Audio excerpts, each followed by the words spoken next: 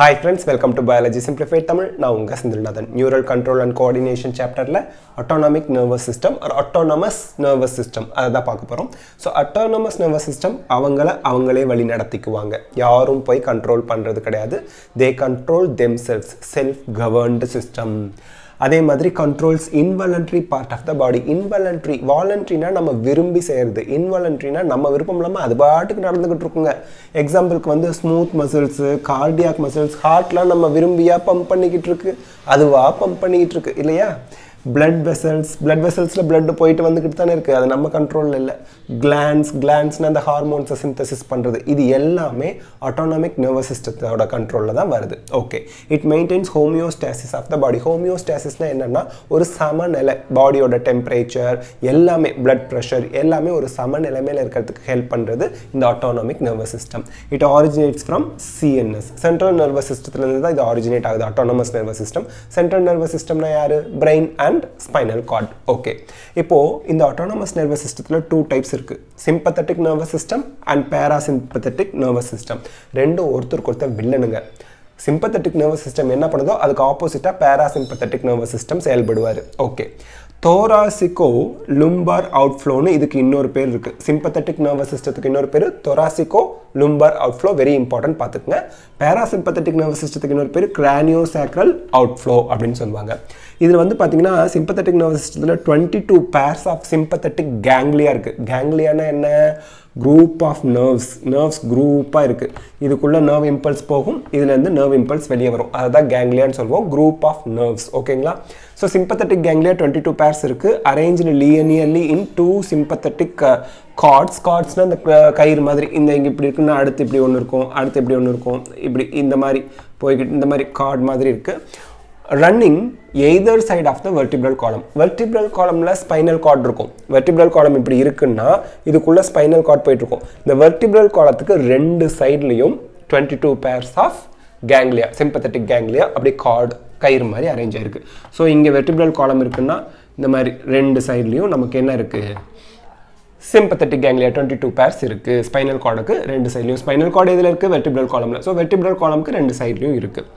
it active in stress condition. நமக்கு எப்போ stress இருக்கு? ஸ்ட்ரெஸ்னா என்ன? பயத்தினால வரக்கூடிய அந்த மன அழுத்தம், அப்போ இது ஆக்டிவாக இருக்கும். பெயின், வலி இருக்கும்போது, ஃபியர், பயமாக இருக்கும்போது, ஆங்கர், கோபமாக இருக்கும்போது, ஸோ இந்த பயம், மன அழுத்தம், கோபம் எல்லாமே நெகட்டிவ் இம்பேக்ட் தான் இல்லையா? அப்போ இந்த சிம்பத்தட்டிக் நர்வஸ் சிஸ்டம் ஆக்டிவாக இருக்குது. ஃபைட், ஒன்று நான் பலசாலி, என் கூட சண்டை போடுறவன் வந்து வீக்னஸாக இருக்கான்னா அடிக்கிறது. ஃப்ளைட், நான் வீக்காக இருக்கேன், என் கூட சண்டைக்கு வரவங்கிட்ட நான் ஓடி போயிடுவேன். ஃப்ரைட், அதிர்ச்சி, ஷாக்கு, இதெல்லாம் ஏற்படுத்துறது இந்த சிம்பத்தட்டிக் நர்வஸ் சிஸ்டம் தான். அதனால தான் 3F சிஸ்டம்னு சொல்லுவாங்க. Flight, fight, fried. ஃப்ரைட், ஓகேங்களா? ஃப்ரைட்னா அதிர்ச்சி அப்படின்னு அர்த்தம். எக்ஸ்பெண்டிச்சர் ஆஃப் எனர்ஜி இங்கே நடக்குது. அதனால தான் தேவையில்லாமல் கோவப்படாதீங்க, தேவையில்லாத மன கஷ்டப்படாதீங்க, ஸ்ட்ரெஸ்ஸை ஏற்படுத்திக்காதீங்க அப்படின்னு ஏன் சொல்கிறோம்? எக்கச்சக்கமான எனர்ஜி வேஸ்ட் ஆகும். எனர்ஜியை கன்சர்வ் பண்ணணும்னா ஸ்ட்ரெஸ் இருக்கக்கூடாது. Next parasympathetic nervous system. இது வந்து craniosacral outflowங்கிறது அதோட another name. இங்கே வந்து பார்த்தீங்கன்னா pre ganglionic fibre, parasympathetic ganglia, post ganglionic nerve ஃபைபர்னு மூணு இருக்கு. ஸோ இது கேங்லியா குரூப் ஆஃப் நர்வ்ஸ், இது ப்ரீ கேங்லியானிக் ஃபைபர், இது post ganglionic fibre.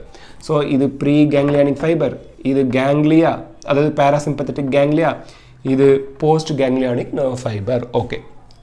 It brings back body to state of equilibrium. Equilibriumனா the homeostasis. நார்மலாக ஸ்ட்ரெஸ்லேருந்து relieve ஆகி அப்பா இப்போதான்ப்பா நல்லாயிருக்கு, அதிர்ச்சியிலேருந்து மீண்டு வர்றது, இதுக்கெல்லாம் ஹெல்ப் பண்ணுறது இந்த parasympathetic nervous system தான். It conserves energy. தேவையில்லாமல் எனர்ஜி ஸ்ட்ரெஸ்னால, கோவத்தினால செலவாகுது இல்லையா? அப்படி செலவாகாமல் கன்சர்வ் பண்ணுறது parasympathetic nervous system. ஸோ அப்போ parasympathetic nervous system நமக்கு நல்லா ஃபங்க்ஷன் ஆகணும். ஓகேங்களா? autonomic nervous systemத்தோட ஃபங்க்ஷன்ஸ் பார்க்க போகிறோம். இதில் வந்து சிம்பத்தட்டிக், பேராசிம்பத்தட்டிக் எப்படி ஒன்றுக்கு ஒன்று கான்ட்ராக்டாக இருக்குது, எகெயின்ஸ்ட், ஆன்டகோனிஸ்ட் அப்படிம்பாங்க. சிம்பத்தட்டிக்கு antagonist, parasympathetic that is against. ஓகேங்களா? அதுக்கு ஆப்போசிட்டாக செயல்படுறது. ஹெட் ரீஜன், thoracic ரீஜனில் முதல்ல பார்த்துடலாம். ஹெட் ரீஜனில் ஐயை பொறுத்த வரைக்கும் பியூப்பிள் வந்து டைலேட் ஆகும், கருவிழி வந்து விரிவடைஞ்சிருக்கும். கருவிழி விரிவடைஞ்சிருந்தால் அவங்க ஒரு ஃபியரில் இருக்காங்க, ஒரு பதற்றத்தில் இருக்காங்க அப்படின்னு அர்த்தம். அதே parasympathetic nervous system வந்து constrict பியூப்பிள், கருவிழி வந்து நார்மல் கண்டிஷனுக்கு வந்துருச்சு. செக்ரீஷன் ஆஃப் டியர் கண்ணிலேருந்து தண்ணி வருது. கோபமாக இருக்கும்போது, ஆங்காரமாக இருக்கும்போது, பயத்தில் இருக்கும்போதெல்லாம் கண்ணிலேருந்து தண்ணி கடன்னு கொட்டும். அதே பேராசிம்பத்தட்டிக் நர்வஸ் சிஸ்டத்தில் இது டிக்ரீஸ் ஆகிரும். தண்ணி வராது, கண்ணீர் வராது. Secretion of saliva it inhibits.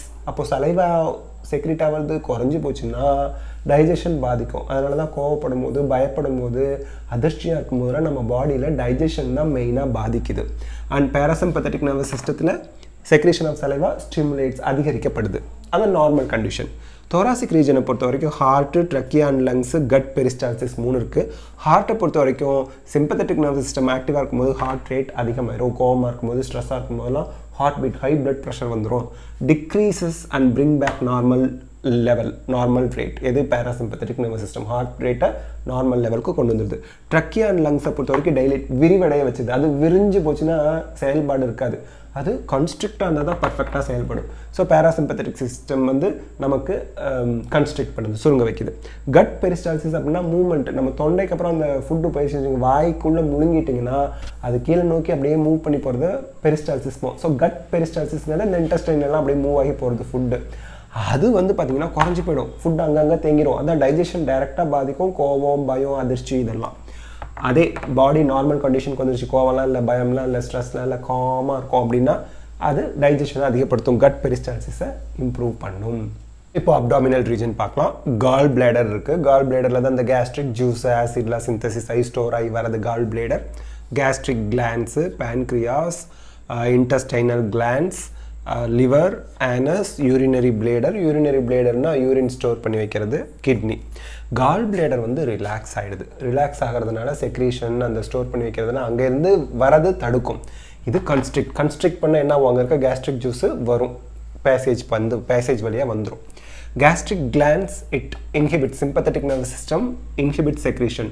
But parasympathetic nervous system promote secretion, ரெகுலேட்னு சொல்லலாம். பேன்க்ரியாஸ், இன்டெஸ்டைனல் கிளான்ஸ் இது எல்லாத்தோட செக்ரீஷனையுமே சிம்பத்தட்டிக் நர்வஸ் சிஸ்டம் குறைச்சிருது. அதனால தான் ஸ்ட்ரெஸ் வராமல் பார்த்துக்குங்க, கோவப்படாதீங்க. ஏன்னா பேன்க்ரியாஸ் தானே உங்களுக்கு பீட்டா செல்ஸ் எல்லாம் வந்து நமக்கு இன்சுலின் எல்லாம் சிந்தசிஸ் பண்ணுது. அப்போ அந்த இன்சுலின் வந்து சிந்தசிஸ் பண்ணலைன்னா உங்களுக்கு என்ன ஆயிரும், சுகர் அன்கண்ட்ரோல்டாக போயிடும். அதனால தான் டயபெட்டிக்ஸ் பேஷண்ட்டாக இருக்கவங்களும் கோவப்படக்கூடாது, ஸ்ட்ரெஸ் ஆகக்கூடாதும்பாங்க. நார்மலாக இருக்கவங்களுக்கும் டயபெட்டிக்ஸ் வரதுக்கு காரணம் ஸ்ட்ரெஸ்ஸு, கோவம் தான். ஓகே, அதெல்லாம் இல்லாமல் இருக்கணும், பார்த்துக்குங்க. ஸோ பேன்க்ரியாஸ், இன்டெஸ்டைனல் கிளான்ஸ் இதெல்லாம் சிந்தசிஸை வந்து செக்ரீஷனை குறைக்குது sympathetic nervous system. But parasympathetic nervous system promote பண்ணுது. லிவர் இதுவும் அப்படி தான். லிவரில் வந்து வித்தியாசமாக ப்ரமோட்ஸ் கிளைகோஜீனோலைசிஸ். கிளைகோஜன் வந்து லைசிஸ் ஆகிரும், பிரேக் டவுன் ஆகிரும், அதை ப்ரமோட் பண்ணுது. And inhibits file secretion. பைல்னா இந்த பைல் சால்ட்டுன்னு சொல்கிறோம்ல, டைஜஷனுக்கு அந்த டைஜஸ்டிவ் ட்ராக்டில் போய் கனெக்ட் ஆகும்ல, அந்த பைல் செக்ரீஷனை இன்ஹிபிட் பண்ணுது. இது ப்ரமோட் கிளைகோஜெனிசிஸ். கிளைகோஜெனிசிஸ்னால் கிளைகோஜன் ஃபார்ம் ஆகிறத இது ப்ரமோட் பண்ணுது. அண்ட் பைல் செக்ரீஷனையும் ப்ரமோட் பண்ணுது. இதுக்கு ஆப்போசிட்டாக செயல்படும். Anus contracts ஆனல் sphincter. ஆனல் sphincter contract ஆயிடுச்சுன்னா மோஷன் போகிற ஃபீலிங்கே நமக்கு வராது. மோஷன் போகிறதுல பிரச்சனை வந்துடும். அதே பேராசிம்பத்தட்டிக் நர்வஸ் சிஸ்டம் வந்து உங்களுக்கு கான்ட்ராக்ஷன் நடக்காமல் பார்த்துக்கும். ஆனல் ஸ்பிங்க்டர் மசில் வந்து இறுகி போகாமல் பார்த்துக்கும். நெக்ஸ்ட்டு யூரினரி பிளேடர் ரிலாக்ஸ் ஆகுது. ரிலாக்ஸ் ஆகிறதுனால பெருசாகிட்டே போகும், யூரின் போகிற எண்ணமே நமக்கு தோணாது. பட் பேராசிம்பத்தட்டிக் நர்வஸ் சிஸ்டம் வந்து அதை கன்ஸ்ட்ரிக்ட் பண்ணுது. ஸோ ரெகுலேட் பண்ணுது. Kidney decreases output of urine. Sympathetic nervous system வந்து உங்களுக்கு ஆக்டிவாக இருக்குது, கோபமாக இருக்கீங்க, அதிர்ச்சியாக இருக்கீங்க, பயத்தில் இருக்கீங்க அப்படின்னா கிட்னியோட ஃபங்க்ஷன், கிட்னியோட அவுட்புட் குறைஞ்சிரும், யூரின் ஃபார்மேஷன் குறைவாயிடும். அதனால் முடிஞ்ச அளவுக்கு பயம், கோபம் இதெல்லாம் தவிர்த்துறது நல்லது. blood and blood vessels பார்க்குறோம். RBC count sympathetic nervous system increase பண்ணுது, parasympathetic decrease பண்ணுது. blood vessels வந்து brain and skeletal muscle-க்கு போகிறத குறுக்கிடுது. இங்கே அது ஒன்றும் பெரிய இன்வால்மெண்ட் எதுவும் கிடையாது பேராசிம்பத்தட்டிக் நர்வஸ் சிஸ்டத்துக்கு. பாருங்கள், நமக்கு ஸ்ட்ரெஸ்ஸு கோவம்லாம் இருக்கும்போது தலை பயங்கரமாக வலிக்குது, கை கால்லாம் அடித்து போட்ட மாதிரி இருக்குன்னுலாம் சொல்லுவாங்க, உடம்பு வலியாக இருக்குன்னு. அதுக்கு காரணம் என்ன? அட்ரியோல் பிளட்டை கொண்டு போகிற பிளட் வெசல்ஸ் வந்து சுருங்கிடுது. அதனால் பிளட் சப்ளை குறையிறதுனால தான் தலைவலி, உடம்பு வலிலாம் வருது. பிளட் கிளாட்டிங், இங்கே வந்து பிளட் கிளாட்டிங்னா காயம் பட்டால் பிளட்டு வரதை நிற்கணும். பயம், அதிர்ச்சியாக இருக்கும்போதெல்லாம் பிளட்டு கிளாட்டே ஆகாது, டிக்ரீஸ் ஆகிடும். அதே பிளட் கிளாட்டிங்கை இன்க்ரீஸ் பண்ணுறது parasympathetic nervous system. Blood pressure parasympathetic nervous system வந்து டிக்ரீஸ் பண்ணுது, சிம்பத்தட்டிக் நர்வஸ் சிஸ்டம் அதிகரிக்குது. ஹை பிளட் ப்ரெஷருக்கு காரணமே சிம்பத்தட்டிக் நர்வஸ் சிஸ்டம் தான். blood supply to ஸ்கின் ஓகேங்களா. It கன்ஸ்ட்ரிக்ட்ஸ் cutaneous blood supply. ஸ்கின்னுக்கு போகிற blood supply இது வந்து குறைக்குது. அதனால ஸ்கின் எப்படி தெரியும், இந்த அதிர்ச்சி ஆனவங்க பயத்தில் இருக்கவங்களுக்குலாம் பேலாக அப்படியே வெளுத்து போன மாதிரி இருக்கும். ஏன்னா மூஞ்சி வெளுத்து போச்சு அப்படிம்பாங்க. அப்படின்னா என்ன அர்த்தம், வெளிரி போய் இருக்குன்னா மூஞ்சிக்கு blood supply போகாதனால வெளுத்து போன மாதிரி இருக்கும். பட் அவங்களுக்கு வந்து கோவத்தில் இருக்காங்க, ஸ்ட்ரெஸ்ஸில் இருக்காங்க, பயத்தில் இருக்காங்க அப்படின்னு அர்த்தம். இங்கே வந்து ரிலாக்ஸ் பண்ணுறதுனால இங்கே வந்து இன்க்ரீஸ் பண்ணுறதுனால blood supply வந்து இன்க்ரீஸ் ஆகிறதுனால ஸ்கின் நார்மலாக தெரியும். ஹேர் வந்து பார்த்திங்கன்னா இரெக்டார் மசில் வந்து கன்ஸ்ட்ரிக்ட் ஆகிறதுனால ஹேர்லாம் நட்டுக்கிட்டு நிற்கும். Goose bumps, goose plus அப்படிம்போம். இங்கே வந்து அந்த இரெக்டார் மசிலை ரிலாக்ஸ் பண்ணி விட்டுருது. யார், பேராசிம்பத்தட்டிக் நர்வஸ் சிஸ்டம். எண்டோக்ரைன் கிளான்ஸை பொறுத்த வரைக்கும் சிம்பத்தட்டிக் நர்வஸ் சிஸ்டம் தான் அட்ரினலின் ஆர் நார் அட்ரினலின் சிந்தசிஸ்க்கு ஹெல்ப் பண்ணுது. இன்னும் ஒரு விஷயம், இந்த சிம்பத்தட்டிக் நர்வஸ் சிஸ்டம் இருக்குது பார்த்தீங்களா, it causes constriction of spleen. நம்மளோட ஸ்ப்ளீன் அப்படிங்கிற ஆர்கன் இருக்குது இல்லையா, அந்த ஸ்ப்ளீன்கிற ஆர்கனை சுருங்கி போக கன்ஸ்ட்ரிக்ட் பண்ண வைக்குது. அதனால் blood volume increase ஆகும். blood volume in our பாடியில் இருக்கக்கூடிய bloodோட அளவு இன்க்ரீஸ் ஆகும்.